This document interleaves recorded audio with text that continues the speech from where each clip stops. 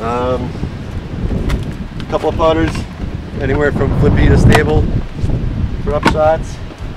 Handful of rocks from flippy to stable as well for mid-range shots. That's a great idea. If you have a certain disc that you like, you should have 2 or 3 or 4 of them in your golf bag, you know, from really fresh to really beat up. You know, I mean, fits in your hand nice, you like it for a reason, you should take advantage of that from multiple ones. Along those lines, I usually carry 2 leopards, carry at least 1 beast, and then of course the new disc coming out like the Destroyer.